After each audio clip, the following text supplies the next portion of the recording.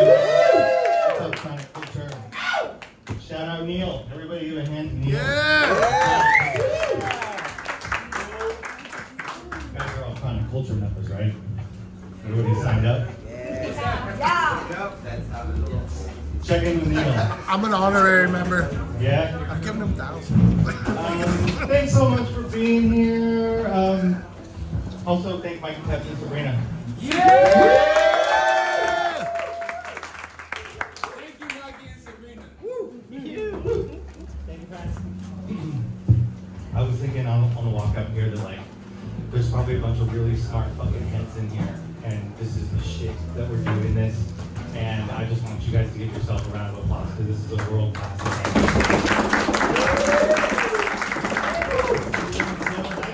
And with us tonight for our Living Soil Night for members only at Chronic Culture.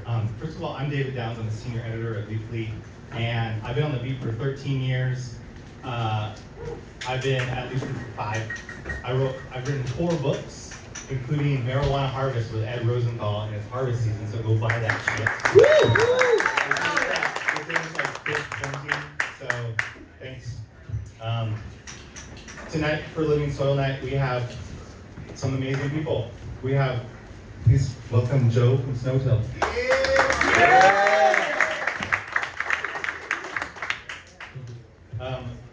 Give a warm welcome to Chris from Flora and Flame. And gosh, maybe one of the winningest groups in Sonoma right now. Give a round of some applause to Eli from Moonvalley Campus.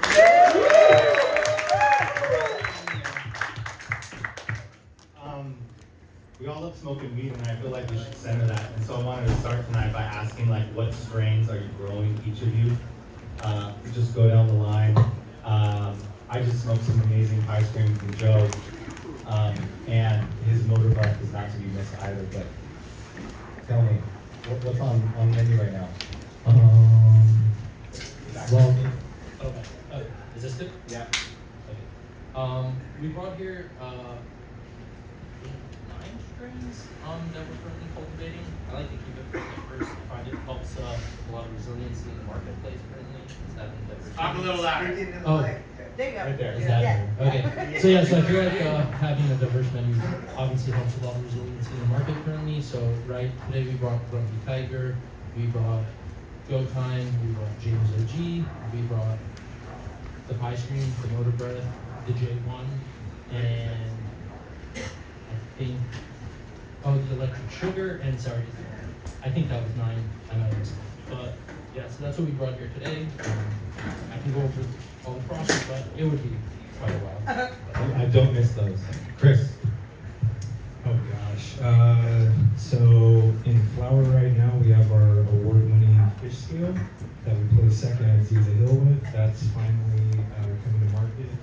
Our strawberry banana Z, that's exclusive to us. Only one other person in California has that.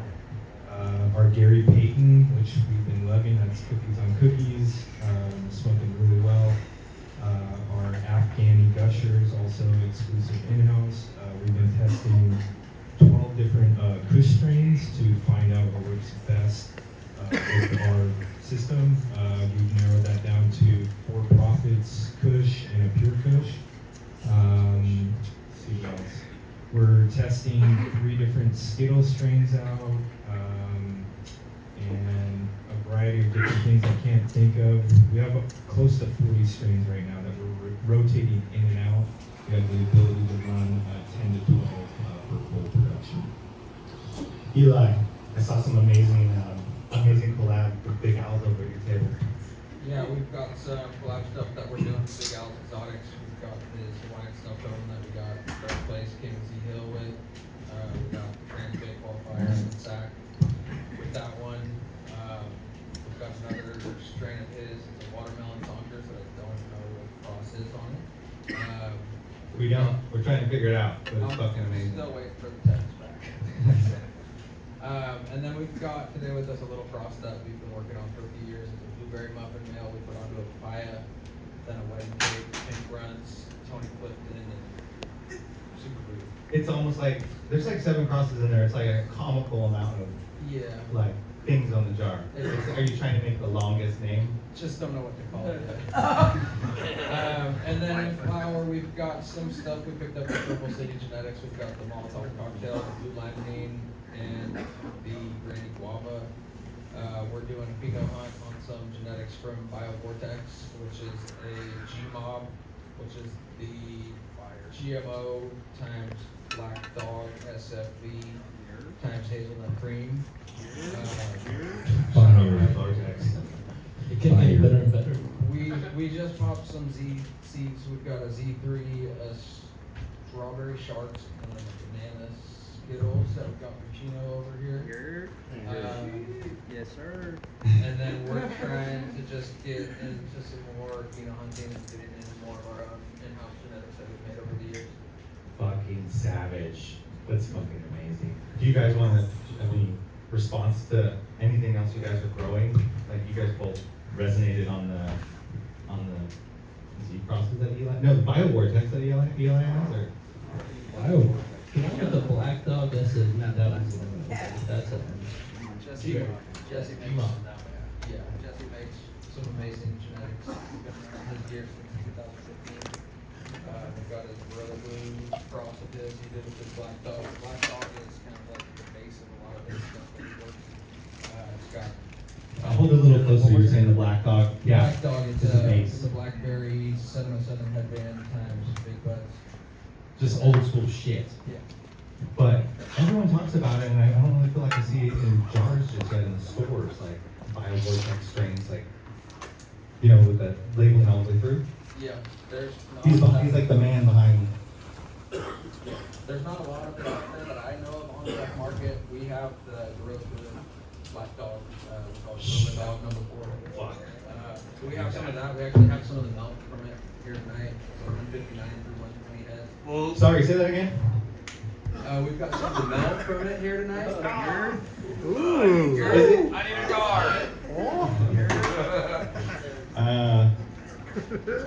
I thought we'd talk taxes or actually prices for a second. What is the MSRP for a legal jar of living soil? Like at your guys' grade, what do you want to see it going for?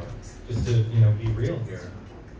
As far as like what the consumers? Yeah, like what should it be before taxes at the counter? For each of you, go. 50 to 55 bucks. Okay. I can agree with that. Yeah. 65? More is always better, but it's nice to have it available. We'll see. Let's sit with that for a second. That's at the top, right? And it's worth it. It's fucking good.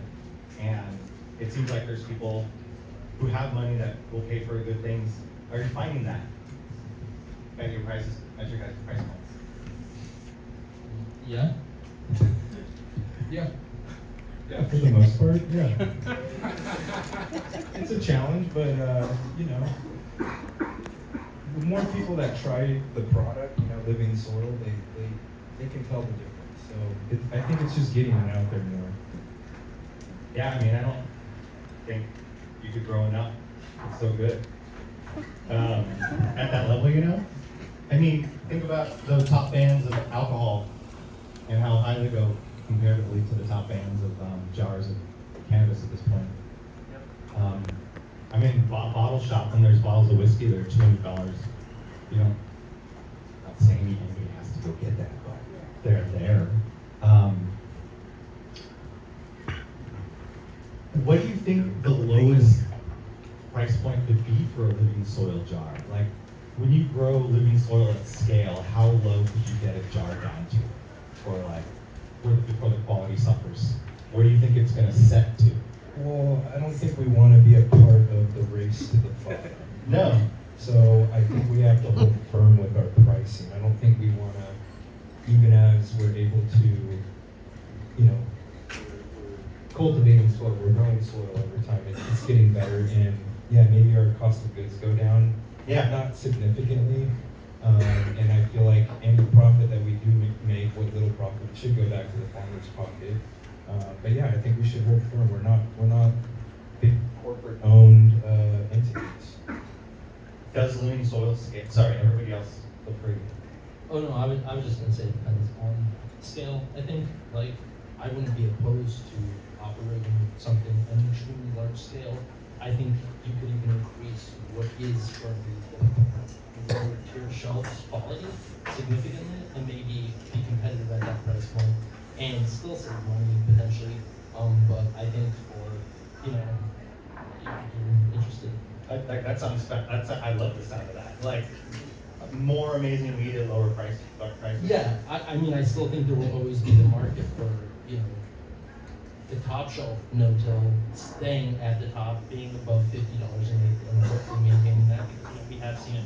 I mean, I've seen it get in places like Colorado, whatever, top shelf ounces you can get sometimes for as low as like 300 or something like that. So, you know, there are like California's that you could still, it's still a little bit higher, and I think that living soil will hopefully stay above it even as more and more people are growing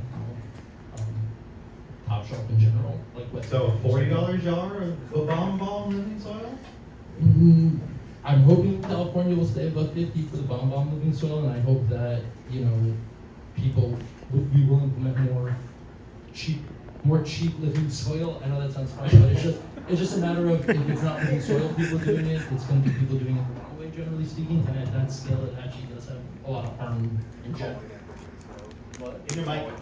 And calling it living. Oh, well, yeah, they do that too, for sure. But I'm just saying, like, in general, I think it would be great for living soil to take over some of that lower tier shelf, because even if it's cheapening maybe living soil to some extent, it does mean that the mass scale farming that's done is to some extent biodynamic, regenerative, helping the planet, and yeah. Eli, speak up, man. You were doubling space over there. Wake up, Eli. In Sonoma. Yeah, I mean, I agree with the whole scaling thing. It is possible. I've seen it done in the wine industry. You know, there's very small amount of, you know, like if you look at the grape. Sorry, there's a very small amount. Speak louder. It's fine. So you hold like maybe your fist underneath your just put it right out there. like right there. Is that better? Let's go right there. Right there. Right there. That's your immediate training for the day. Make a fist. That's the distance. All right. Is that better? Yeah. We're so buttery now. It's like we're on a pillow next to each other. Yeah, I think that you can totally scale living soil. It becomes more difficult when you're doing it indoors because you're still needing to use electricity and lights and, you know, just all those things that come with the overhead. So it's hard to really drop costs super low. You can do it, you know, you can produce really low priced living soil and greenhouses and outdoor and stuff like that, which is all regeneratively grown. Support those people that are doing that. But yeah, I think for the cost of the overhead, especially where we're at in Sonoma County, it's expensive. You know, electricity is expensive, real estate is expensive. It's just more difficult to drop pricing back. Taxes. Taxes are very expensive. I didn't want to bring them up and bum everybody out. You know, like we all know. For everybody. But it sounds like you're saying there might be an indoor ban and an outdoor ban for living soil grown jars. Yeah. Where do we think the outdoor ban of living soil grown jars is going to be at in 5 years? $40 a jar. Like, is it scaling? Is it ramping right now? For outdoors? Yeah. 20, 25. Okay. Well, that really gets to the next question. That was money. That always sucks. Let's talk about the soul of living soil. Let's talk about definitions. Like, what is living soil like have an association where there's a guy who's like, you can only do it this way, and that's what's called living soil, or not? Where did this term come from? Like, when did you guys pick it up? But the first question, define living soil. Is there different definitions? Living soil is alive.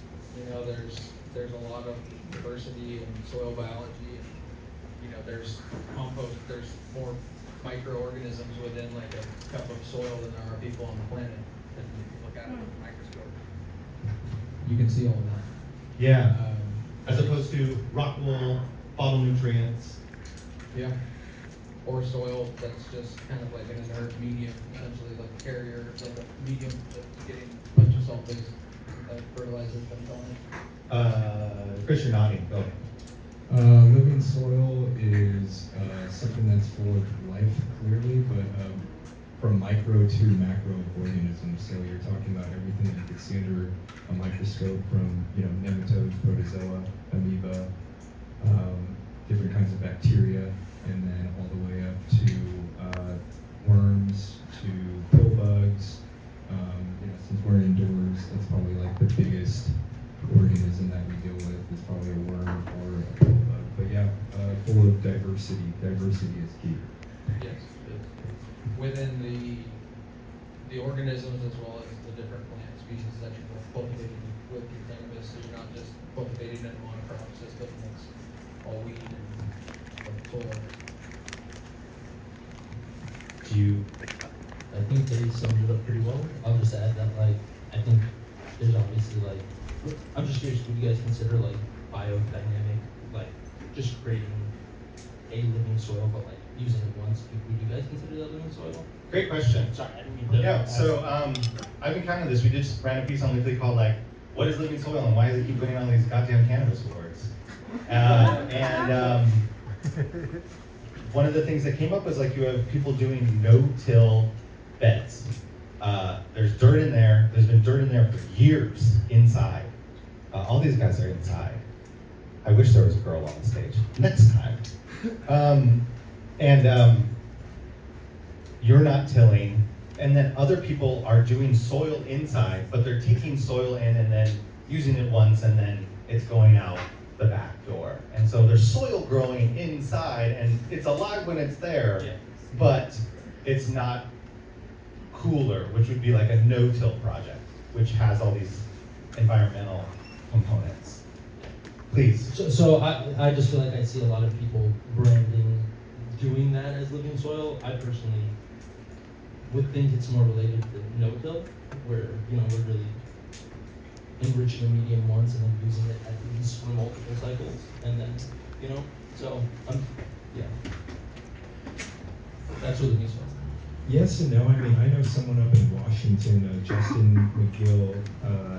He takes his soil out after every harvest, and what he does, I would consider living soil, because he's adding either a compost extract or compost tea. He is adding life. I think what we're doing, we're building soil. We're starting off with a soilless media technically, because it's so high in organic matter and amendments. It doesn't have the same characteristics of a native soil. So it's technically soilless, and then over time we're building soil. Yeah, that makes a lot of sense. I guess we're no-till living soil. Yeah, because we're not using any kind of machinery to physically till the soil. We might be using our hands to scratch in amendments or something like that, but the goal is to not disturb the soil, or as little as possible. Yes. Go more on that, Eli. Where did you learn? Yes. I got into. Wait a minute. How old are your beds right now? Sorry. They're just pushing 2 years right now. And Same soil. so this guy's gonna put stuff on the top all the time, right? Yeah. Yeah. We do. We grow different plants that will get chopped down. We'll grow them just leave cut them down, let them mulch back in. Yeah. We have the top 2-inch layer of our soil. It's just looks like pure worm castings. So yeah, it's we've been cultivating all kinds of different plants, from carrots and radishes to different flowers and cherry tomatoes and all kinds of different things, strawberries. Underneath the weed plants? That's so fucking cool. I want a carrot. Do you eat the food that you grow in there? Yeah. Fuck it. Who said yes over there? Fuck, I said fuck yeah. Yeah. Fuck yeah. Yeah, is that good food? Yeah? Anything if we don't eat it goes back and just gets chopped down and mulches back in. Yeah, us of the soil. I'd say we have a slight, so I think everyone does living soil differently on the stage. Yeah. So with what we're trying to do, commercial facility growing double tier, it's a very different type of intensive farming. You're trying to demand so much out of the soil, so much yield 4 or 5 times a year. So So we're testing the soil ledger around and adding in a fair amount of like top dressing amendments, just because we're trying to hit certain metrics, and because you got bills to pay, you got to be able to still get so much material out of every run. Yeah, we also use different amendments that we top dress with, as well as we make a lot of pretty natural farming inputs on site with things that we're also growing in our canvas beds. Our head cultivator, Josh, his father-in-law, has a small farm at his house where we collect different fruits from the orchard. We'll collect some fish scraps from the Bodega Bay, from the fishermen. We'll go out to the ocean and kind of implement that, do a lot of pretty natural farming stuff, kind of as a way of putting back a more kind of like pre-digested source of nutrients. Fuck yeah. Coming from plants that we're making on site. How did you guys learn this stuff? Is there textbooks? Who are the luminaries of living soil? Who should we be reading? I was always a big fan of Mountain Organics personally. His alias used to be Blue Jay on Red City Forums. You said Mountain Organics? Mountain Organics. And he used to be Blue Jay on Grass City Forums. He was one of the original no-till soil, I would say, celebrities, at least on the forums. I've actually cultivated a friendship with him over the past few years. I'm growing up strange right now. I think I actually forgot to mention that that's the one, which is the 1971 Kandahar Afghani with the 1976 Highland Pie. The seed was caught 40 years ago, and he was gifted the cut from another kind of no-till underground guy named Clackamas Scoop, who's kind of been out of the scene for quite a while. He's kind of older, so people don't know really where he is. But either way, I learned a lot from them when I first started, and then watched a bunch of YouTube. Obviously, read the classics, even with microbes. Sorry, let's hold on the classics. Shout out a couple. What was the classic? Teaming with microbes. Teaming with microbes.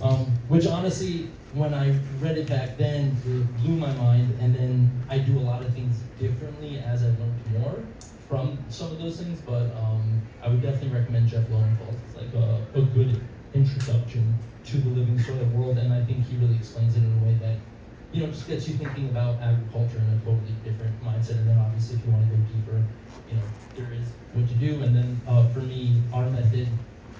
We use heavy decomp. With heavy decomp. Yeah, which means, which is I think differs from both of them. We like to use a thick mulch layer. We found that to keep soil really going for like a 5-6+ year period and be healthy, indoors having just a heavy amount of composting happening on site was very, very helpful. Damn. And part of what inspired that was the One Straw Revolution that we read through Masanobu Great Fukuoka. book. It was One Straw Revolution. Great book. Yeah, that's Very probably inspiring. like for no-till specifically. I would say Masanobu Fukuoka's books are definitely a must. Some of them are really cryptic and hard to understand, but at least the One Straw Revolution I think speaks very clearly to people, and you have the whole ethos of why this method is so groundbreaking. And we actually follow more of a style similar to him. He had somewhat of he was a microbiologist in a prefecture in Fukuoka, in Japan, and basically he had a love at being a microbiologist and eventually becoming a no-till farmer. He had like a very, I would say, weird relationship with science. The farther he went down the no-till system, where a lot of people would come and do soil tests by him, and they'd be like, "Oh my God, you're missing all this phosphorus. There's no way you're going to yield the same amount." And he'd then grow rice that was half the size of the chemically grown rice, comes with all the phosphorus, but it had double the amount of kernels on it, or whatever it is. So he actually yielded the same exact amount per square foot, meter, whatever. Yeah, he was yielding the same exact amount. So although I do believe in soil testing, we do it occasionally, not as much. I try and go from the bottom. I kind of, a bottom down process where I take the end product, which is the bud, and I try and learn from how it's responding to my environment, more or less how I should treat my soil. Yeah. So that's kind of how we do it. It seems like everyone tests a different amount. Eli, you were saying you didn't even test for the first year?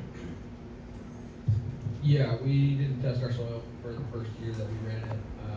The lab came back and said everything looks very well balanced, and Yeah. it's just doing what we're doing, and that was just And- based on intuition. It just strikes me that that's so ballsy in an era where people are measuring the electrical conductivity of their fucking runoff, and like they're just like over here turning the knobs on every like wash, and you guys are just setting it, and it's just gotta set, and then you just, but you know you're getting enough good inputs and you're getting the right outputs, and so it's working. Yeah. Yeah, pretty much. It's And you were like saying Masanobu Fukunoka? Masanobu Fukuoka. Who's got, shout it out, what is it? It's Fukuoaka. Fuku! Sounds right. Just type in One Straw Revolution. Yeah, one Yeah. straw. One Was straw that what you revolution. do? Do you co-sign on that stuff? Or what books sort of turned you on? Those books, I didn't find those books till later on after kind of the research that I was doing. I worked in the wine industry doing mechanic work for some of the biggest biodynamic grape growers in the country. Mike Benziger and Phil Couturier. Yeah. So I worked in their repair facilities, basically managing their repair shops and building different implements for the biodynamic farming that they did.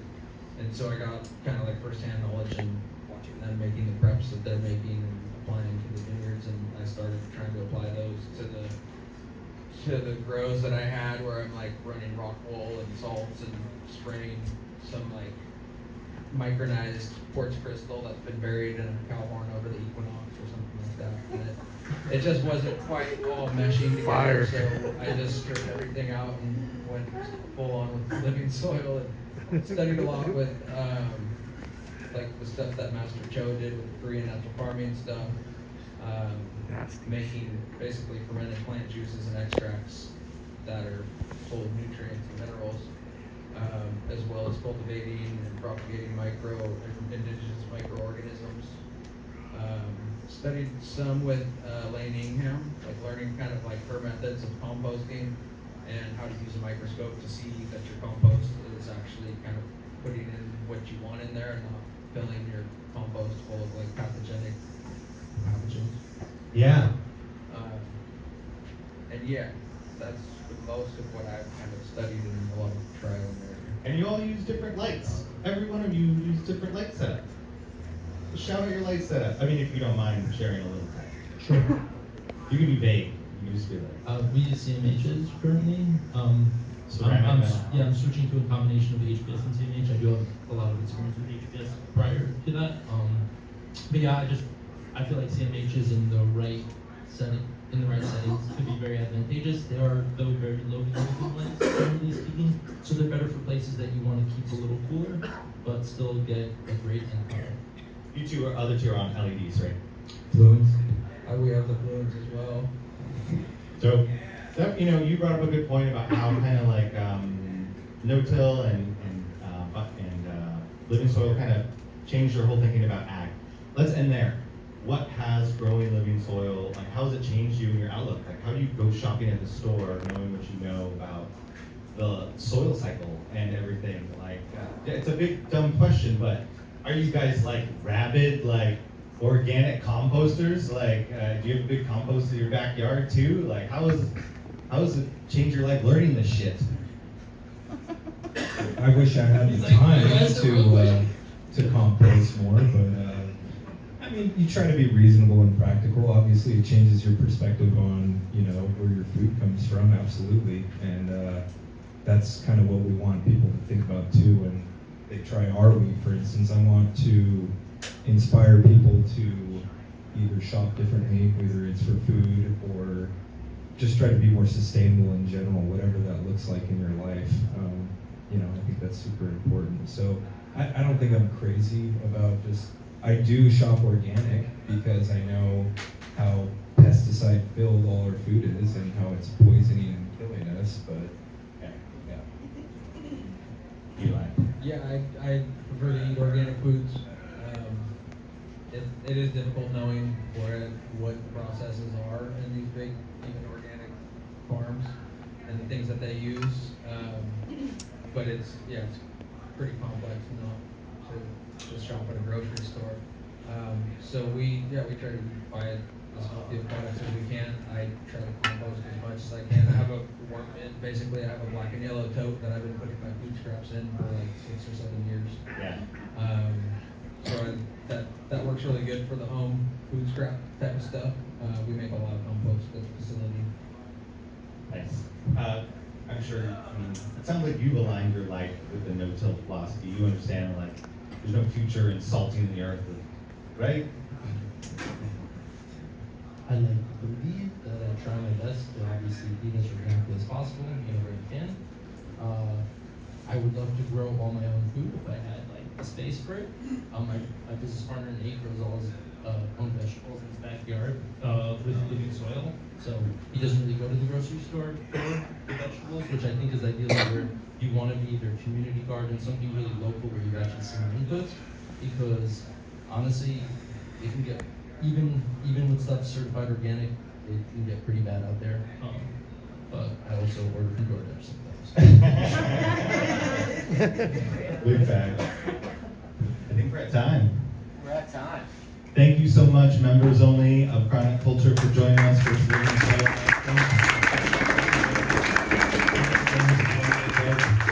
You guys fucking roll. If you have any questions, just get at them afterwards, and make sure to follow them on all their socials and support them in the rec market when you see them come out soon. Thank you.